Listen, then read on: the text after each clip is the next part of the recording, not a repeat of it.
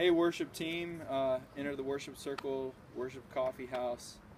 Hey, it's Pastor Nate here. Hey, I just wanted to show you a little bit of where we are in France. This is with the Church of Pastor Norbert, right in the middle of a business district. As you can see, you got skyscrapers here, apartments over there, the church over there. But I just want you to remember why we worship.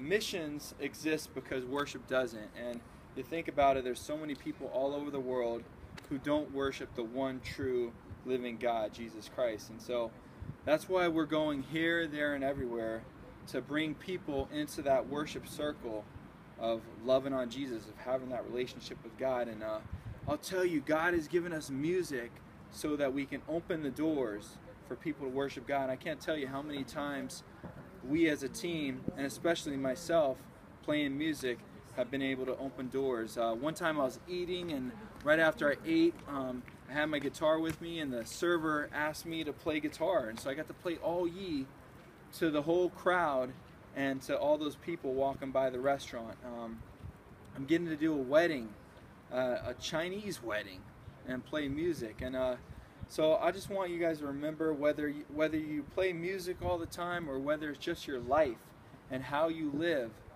we're to be worshipers. We're to be reflecting the glory of God. And so I want to just thank you guys for your support, for your prayers. And I just want to just encourage you to live out this Bible verse. It says in Colossians 4:2, devote yourselves to prayer, being watchful and thankful, and pray for us too, that God may open a door for our message so that we may proclaim the mystery of Christ.